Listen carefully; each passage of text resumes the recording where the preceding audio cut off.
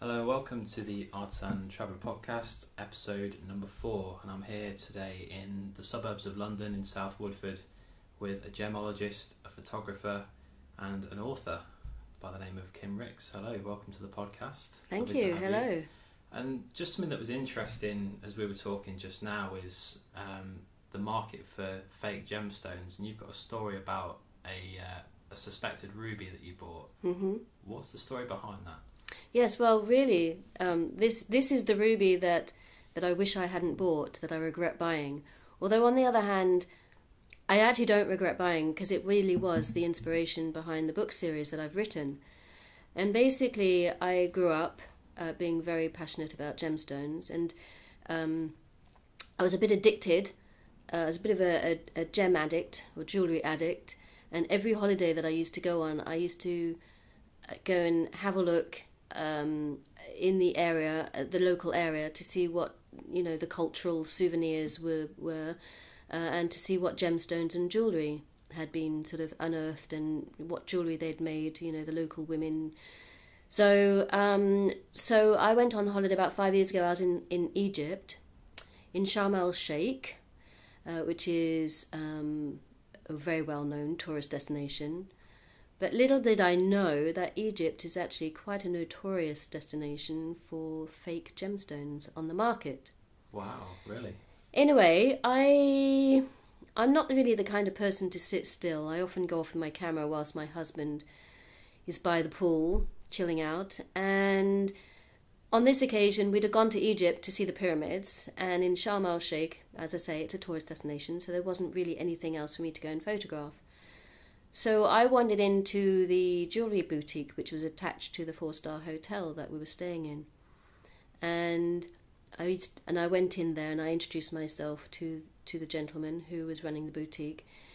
And then really every day of that holiday, I'd go in there and I'd chat with him, and sort of share a little bit of gem knowledge, or show off my gem knowledge. And were you quite new to the gemology scene at this point? Well, at this point, I wasn't a gemologist. At this point, I had no idea, really. Complete novice. I was a complete novice. I only knew what I knew from the TV, reading a few books.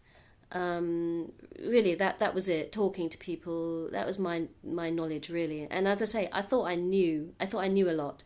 So the idea that something could be fake didn't even cross my mind. So when I actually went into this boutique and I saw this gemstone, and I fell in love with it, and I got really friendly with the guy, and by the end of the week I thought he was my friend.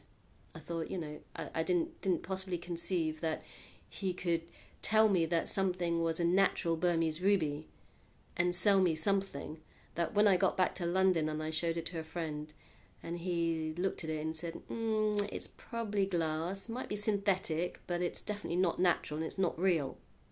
Wow. Well, I can tell you the embarrassment that I felt, I think it was a mixture of emotions, being disappointed, a little bit annoyed with myself for having allowed myself to be suckered.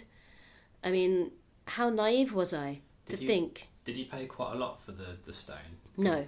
And that's one of the keys that I tell people now, that if you actually do come across a gemstone that's flawless, or it's beautiful clarity and absolutely flawless, and it's going really cheap, then alarm bells should start to ring. If it looks too good to be true, it absolutely probably is. Absolutely, yeah. That's the saying, yes. Yeah. So that's my story. So I came home back from Egypt with a synthetic gemstone, a synthetic ruby. And as I say, the disappointment and the emotions that I went through actually made me want to go and study properly. So I went to the GIA, and I actually attended what was full-time, 7 months in a classroom, studying, learning how to identify natural versus fake or synthetic gemstones. And then, so 7 months later, I qualified, and I was at a bit of a turning point then, because being a professional photographer, that was my full-time job before I actually went to the GIA, and trying to get back into the flow, trying to get the momentum back, just doing photography was really hard. And also I really kind of wanted to then put my new knowledge from being a gemologist to good use. And really, and then my experience of having been cheated was really what inspired me. It gave me the idea to write these books that would actually help to protect people from fraud when they're abroad buying gemstones and jewellery. So that's exactly what I've gone ahead and done. So I've actually been to these countries. I've been sort of selecting my countries, which are tourist destinations. So I started off with Sri Lanka, and then I went to Thailand, and then I went to Australia, then I went to India. And each country was 2 to 3. I spent 2 to 3 visits in each country.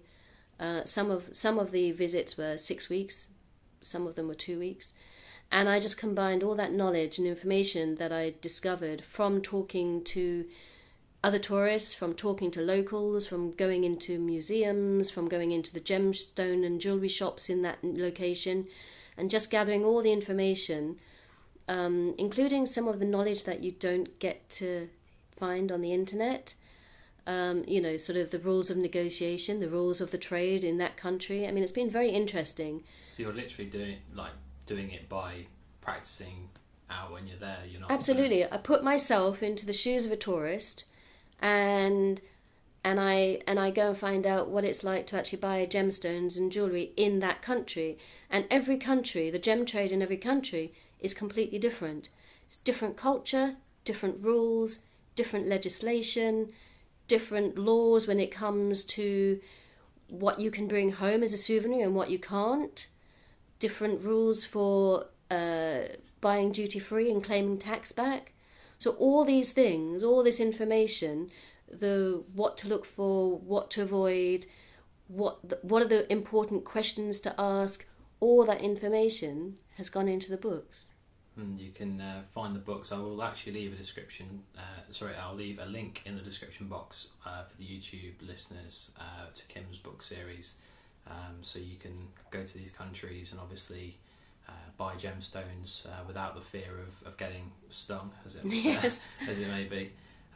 So how did you get into photography? Because you said that was your first sort of vocation as opposed to the gemstones. How did you get into photography? Actually, photography was... I got into photography through my first business as an entrepreneur, which in fact was event management, where I was actually organising social events for executives. And through doing that, I actually... I learned how to capture events. I learned how to predict what was likely to happen next. I learned to capture people in celebration mode. So I was doing portrait photography, I was doing event photography, I was doing wedding photography, and I suppose so you could say I'm self-taught in the same way that I was, tried to self-teach myself about gemstones. I was self-taught with the photography. It's so unbelievable, isn't it? How, like with blogging, I just started writing a few words on a page, and now it's escalated to the point where, I get to work with companies and get to travel, on behalf of tourist boards and things like that. It's amazing what you can actually do just through dipping your toe in the water. Well, it's about combining I combined my passions. It's about having your passion and following your passion. And really my passions are the photography, the gemstones, and I really kind of, I love travelling and I wanted to see more of the world. And I couldn't think of a better way, really. The idea of coming up with the books gave me all those three, gave me a means to actually follow all three of my passions, which I now live every day. That's incredible.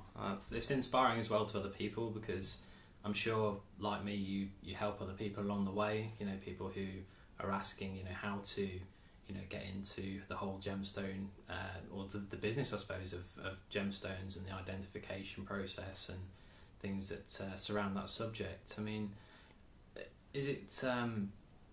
Would you say travel's inspired a lot of your discoveries in terms of gemstones? Well, I have to say that probably I was inspired by my grandparents, who were avid travellers, and they used to go around the world, sort of travelling, and every now and again, my grandmother, she brought me back an amethyst from Madagascar, and then a moonstone from India, and my mother as well. My parents are divorced, and my mother went to teach in Colombia. So every now and again, she'd send me back a little piece of jewellery with a little emerald in. So I've grown up with family that are constantly travelling, and it was very hard for me really to sit and watch and look at their photos and not do some of it myself. So the moment that, so I think really that's where my love for travelling and gemstones has really come from. It's just really sort of, the family sort of being sort of passionate about travelling and seeing the world as well. It's really interesting because I come from a family that haven't really travelled.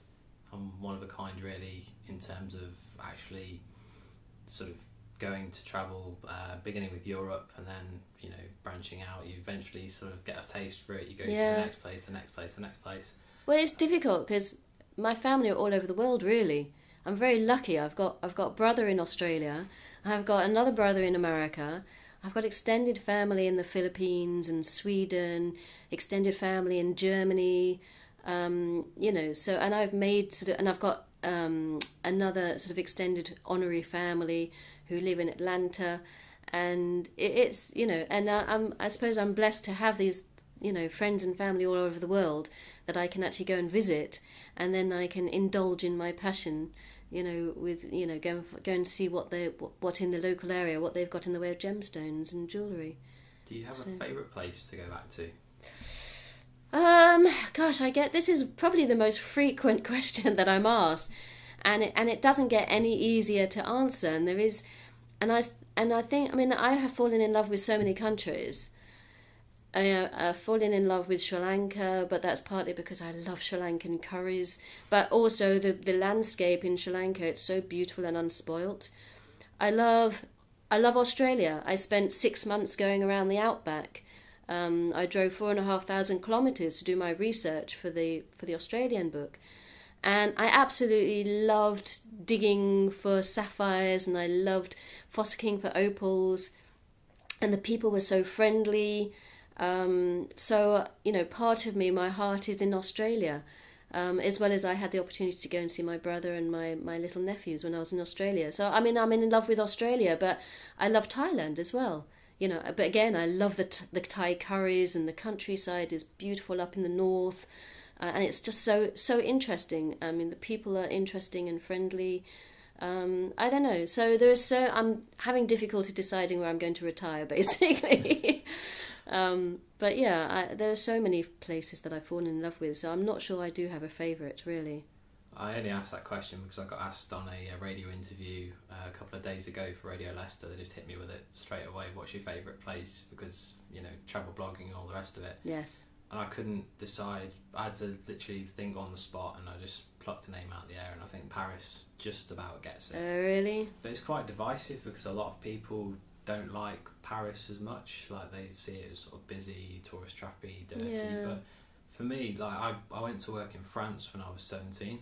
I did a week's work experience in Normandy, and that kind of gave me the bug to travel more because I was completely on my own. I could barely speak French, and by the end of the week, I could really, my language and understanding had improved so much. So, yeah, you kind of, do you find that when you go to different countries, you can almost sort of absorb the language by almost like osmosis, just by listening to people, putting yourself in situations and things like that? When I was younger, it was easy. It was easier for me. I did a lot of travelling when I was younger. I even had, my grandparents used to live in Normandy, funny enough. Oh. So I used to go there a lot, and I learnt French as a child. With my mother being in Colombia, in South America, I went and stayed with her a couple of times, and I learnt a little bit of sort of South American, sort of Latin Spanish. But more recently, having been to countries like Thailand and Sri Lanka, and very recently I've been to Myanmar, and no, I find it extremely difficult to pick up any language whatsoever. So maybe I don't know. My hard drive is a bit full at the moment. It's a bit crammed with gem knowledge. So trying to learn a language at the same time hasn't really kind of been happening for me. But again, you know, I've been lucky because one of the trips when I've spent nearly 2 months doing the research in America for that book. So there was no language barrier, and exactly the same with Australia. So language was not a problem.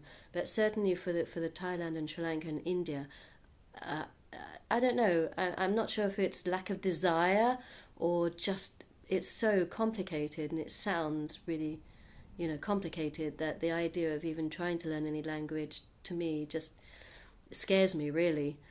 Scares me silly. So, so my French and my Spanish is very rusty now. I think it's one of those things that unless you actually do immerse yourself in it and you keep it up, it's not, you know, it's not really one of those things that is possible to maintain to any level where you can. It just goes after a while, and yeah, I'm afraid so. Mine has. I'm very, like I say, I'm very rusty in some of my languages, and So what would the process be to actually go digging for gemstones? 'Cause, I mean, people have seen kind of panning for gold, maybe on documentaries or on TV, but I don't think I've ever seen anybody actually looking for a diamond in the rough, so to speak. So what would the process be? Oh, really? Yeah. Well, you've got lots of opportunities if you go to the USA. You've got lots of opportunities there to go panning for gold and digging for diamonds. Is there a best place in the world to do it? Best place in the world. I don't know about best place in the world, but certainly in the USA, one of the most famous places is called the Crater of Diamonds in Arkansas. And that's where there have been at least, over the years, there have been at least half a dozen big finds, probably more than that, 8, 10 big finds. It's where the Uncle Sam was discovered. And you can actually go to the Crater of Diamonds and you can dig for diamonds. They plough the field. Basically, it's a field on a volcanic crater, and you can go and dig on that field for your own diamonds. And do you actually have to have any sort of documentation or license or anything? You can just literally go to the field and you try pay your entrance fee, which I think is something around $20. So it's like the equivalent of going to a casino. And then you can basically keep anything that you find. Wow. And they have gemmologists on site who will actually, if you think you found a diamond, they'll be able to confirm it. Wow. So I actually when I was there last year, I went to the Crater of Diamonds in May, and it was very, very, very hot. And to be honest, I mean, there were people there who were digging. They had their parasols for shade, and they were digging. I lasted about an hour. I actually just walked around because it is said that some of those big finds, all those big finds, including the Uncle Sam, were surface finds. Wow. Okay, so you can walk around. So that's what I did. I walked around for an hour and I scanned the field, but I didn't find anything. But I'm actually going to be going back this December. I'm going to go to the Crater of Diamonds, and in fact it's going to be about 15 degrees when I'm there, which is actually a bit chilly, but it's a pleasant temperature for actually doing some serious digging. So that's what I will be doing. So that's the Crater of Diamonds in Arkansas. Who knew? Yeah, absolutely. And there's a couple of other places in America you can actually dig. There's a place sort of in between Boston and New York. Now that's a different kind of diamond, and they're called Herkimer diamonds. And you can actually, excuse me, and Herkimer diamonds are actually quartz. But they're very sparkly, and they're very unusual. They are very unique, and the unique thing about them is that they're actually they have two terminations at each end. So they're doubly terminated, and they've got something like 18 faces. So and you can see, here's some examples. They're very, very small. They are very small. All those are Herkimer diamonds. Here's a bigger Herkimer diamond that I actually found, and I had wire wrapped. So that's quite a large find. Wow. Here's some as well. Here are some more Herkimer diamonds, and you can see that they're a bit yellow. So they've got a bit of iron iron in them. They're a bit dirty, a bit yellow, but those are sort of your typical finds for Herkimer diamonds. And that would be in the New York area. Yes, that's between New York and between Boston. In fact, there are 4 mines in that area. It's called, I think it's Herkimer County. But as I say, there's one particular mine which is called the Herkimer Diamond Mine. That's the original mine, and then there are 3 other mines, sort of within a half an hour drive, in the same county, where you can actually go and dig for Herkimer diamonds. So you say the rules are sort of different for diamonds across the world. Does that apply to digging as well? Yes, absolutely. I mean, these places that I'm mentioning are tourist places where you can actually go and dig. But there are other diamond mines around the world where you can't dig. They're not tourist spots. They might actually be genuine diamond mines. Some are still operational, some are not. And they will be very heavily guarded by military. And they're not places where you should venture as a tourist.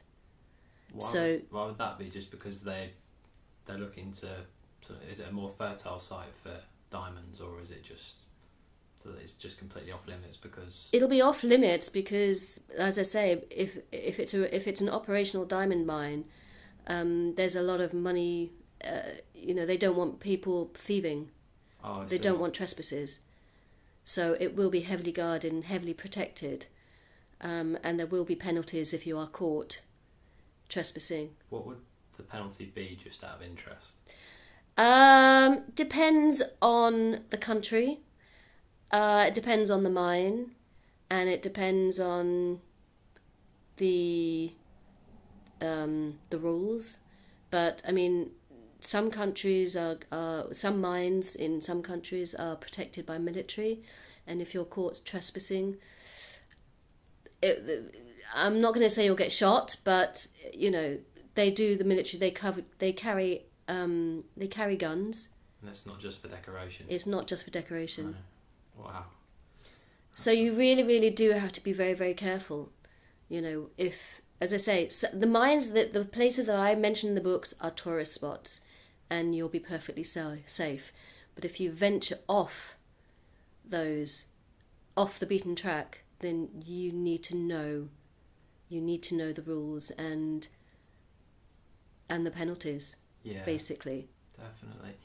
Have you seen a documentary? It's on YouTube and it's a crime documentary. And seeing as we're in London, it was a bid to take the De Beers Millennium Star diamond from the Millennium Dome by a gang of thieves from London and Kent. Have you seen that at all? I've heard about it. Yeah. I don't think I watched the video. I can't remember exactly what the value of the diamond was, but the rumour was that they're working for a Russian gang. Is that a big business, would you say, like in the underworld, sort of diamonds and things like that, or do you think it's quite sort of mainstream? There is definitely a huge underworld in the gem trade, and it's called the black market. Yeah. And yeah, it's huge. And but at the end of the day, I would say, I mean, and the reason why there is a black market in some countries is purely because the gem trade is heavily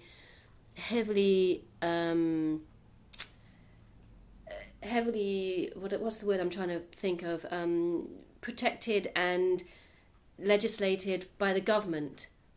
So it's very difficult for people to actually trade if they've made it so complicated in some countries for people to actually trade legally that they turn to trading illegally.